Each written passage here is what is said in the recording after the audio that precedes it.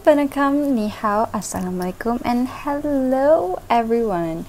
Hope you guys have an amazing day today. Again with me, Putri. Today I'll be talking about the biggest inequality that happened in Malaysia. What's more can be if not racial racism? The unequal distribution of resources, opportunities, and power based on race or ethnicity is referred to as racial inequality. This form of inequality is frequently firmly rooted in social, economic, and political institutions and can have far-reaching consequences for people, communities, and society as a whole. This beautiful, multiracial, multi-ethnic, one Malaysia country where we're cool of celebrating each other's festivities but still have problem with racial inequality. Have you ever heard the oldies in gathering will tell you, hey, don't hear that Indian people, they might beat you up if you make a mistake. Hey, don't friend with the Malay guy or girl, later you'll be influenced by their laziness. Hey, see the Chinese people over there must be wanting to brag about their richness. Multiracial, multi-ethnic, multi-racist. And if we do call out racism, we are often to ask sit back down. They will be like, hey, kids nowadays very sensitive lah. Comment a little bit only, that's the fact, what? Hey, we're not as bad as other countries, okay? Not that racist also. I still friend with other races cause attend their open houses on each festivities.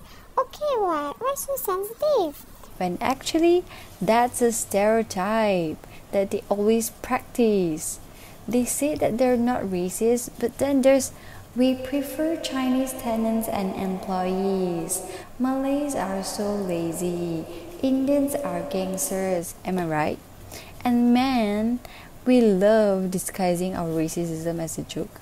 One that no one laughing except other races. Or sometimes lah, we will call it as preferences, which is ironic because your preferences cannot be racist, can they?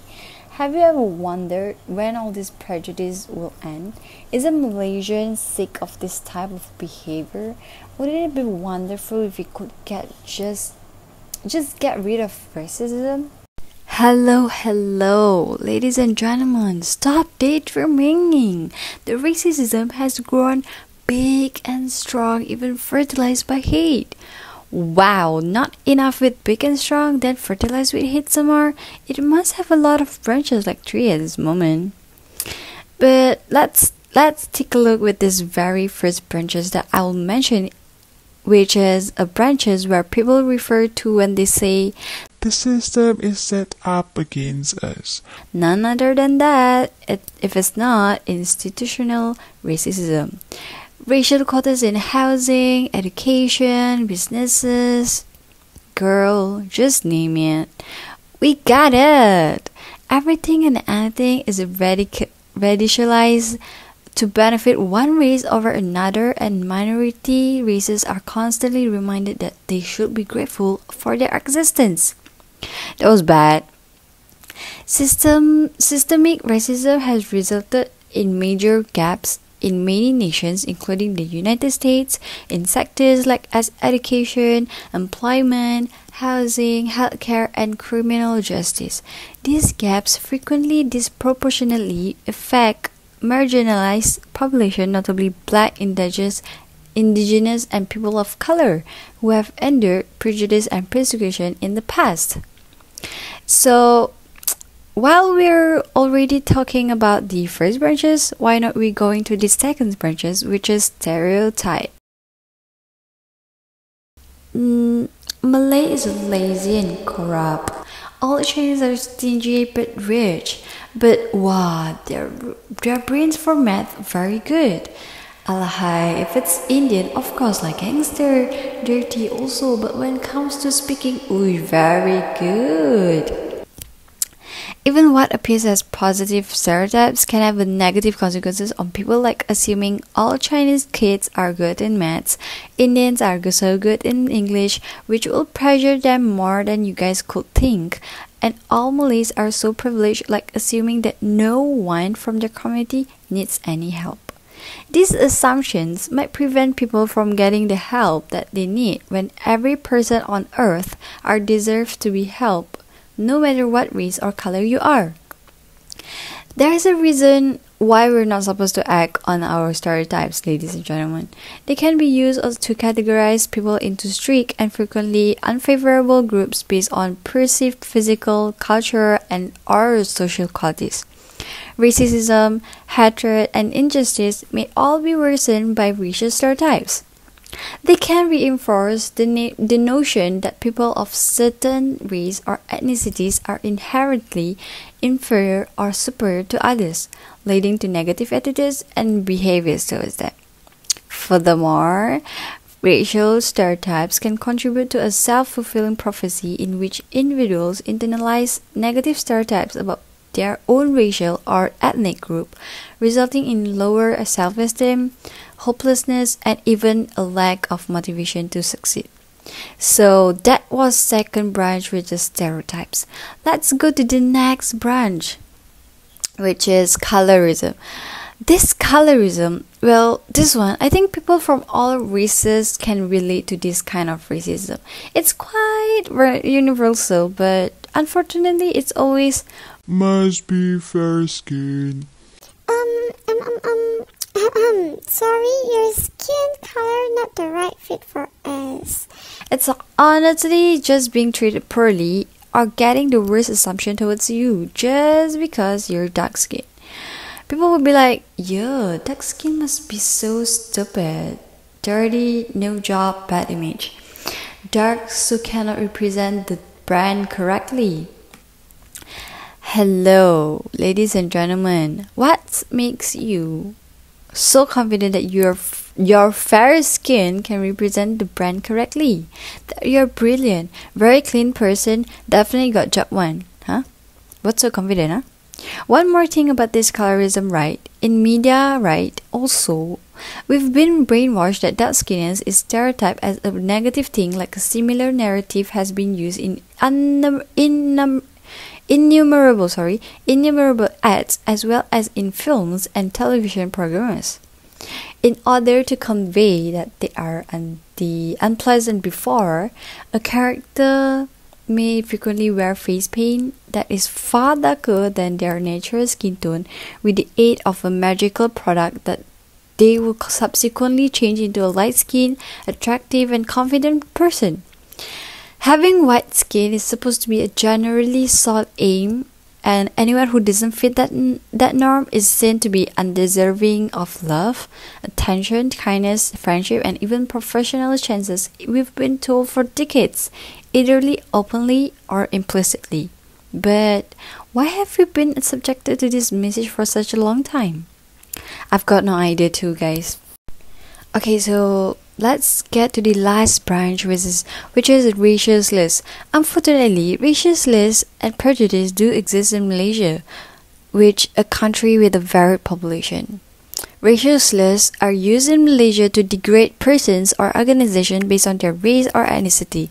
These insults can be heard in a variety of areas, including public places, schools, workplaces, and even the media. They might be aimed towards individuals from various ethnic backgrounds or at the entire ethnic groupings. They will be like judging and mocking them with Cina Babi, Keling, Sakai, Jakun. Guys, why would you call people like that? If people eating pork doesn't mean that you can call them pig, guys. About Sakai and Jakun are names of some of the oldest ethnic groups in this country. Please don't defile history. The use of racial slurs can foster an environment of animosity, mistrust, and intolerance, making it more difficult for people of diverse ethnic backgrounds to work together to achieve common goals. It is critical to recognize the harm that these insults may do and to strive towards creating a more inclusive society that values diversity and supports equality. But thank God, Malaysia has this anti-hate speech and discrimination legislation in effect, notably the Sedition Act and the Penal Code, which make inciting racial or religious hatred unlawful. However, much work remains to be done to eliminate racial discrimination and promote unity and understanding among Malaysia's diverse communities. So let's move to the next segment, which I will share some Malaysian experience on racism.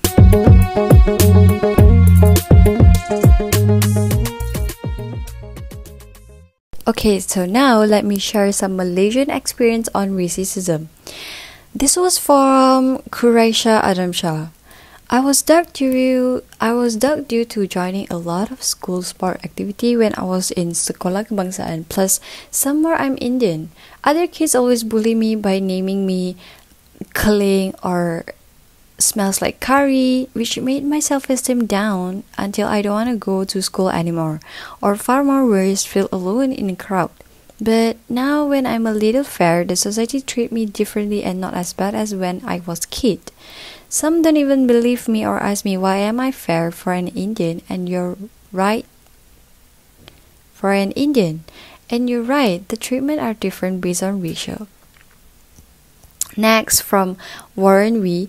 As a Chinese, my experience with racism was during COVID when it was in the early stages. People, especially girls, will see me and whisper among themselves, Corona, Corona, because COVID supposedly came from China. My good friend who was a Chinese Muslim also went through this. Let's hear from the ethnic group, Alara Faye. I am the one that from ethnic group. It seems that we are facing racism after racism. I am not too fair, which is 10, plus I am Dayak. When studying in Malacca, some people from all races will say, hey, did Sarawakian dark?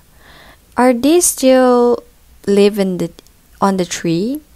Like, did you guys get drunk when you guys drink something?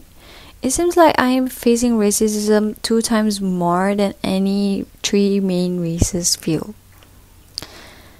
Next, let's hear Malay's experience. People tend to not believe in me when doing things for them. They will request for Chinese staff when actually I've been serving them for as long as they are at the store. I'm so lost in confidence when actually I'm so expert in doing that job. Still think that people aren't affected, broken, crushed by racism in Malaysia? That said, while we can't possibly compare different experiences of racism because it's all bad and shouldn't happen. For ages, race inequality has been a prevalent issue that has harmed individuals, groups, and civilization all over the world. Systemic racism, discrimination, and oppression have resulted in major gaps in a variety of domains including education, work, healthcare, housing, and criminal justice. The struggle against racial injustice necessitates a concentrated and ongoing effort to demolish the institutions and structures that perpetuate racial inequities.